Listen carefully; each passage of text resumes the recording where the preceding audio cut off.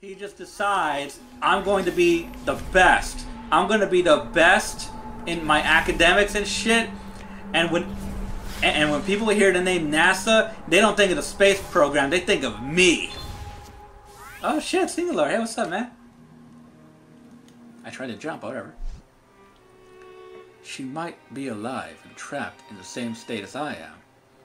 I'd do anything if I could just let her know that she's not alone. If only I had gotten her involved.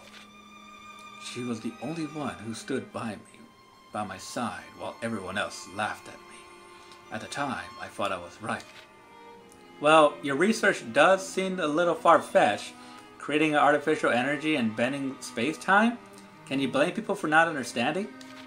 No, I suppose I can. But my research was all for them. I thought I could save the world from impending disaster. You see, the world. Disaster?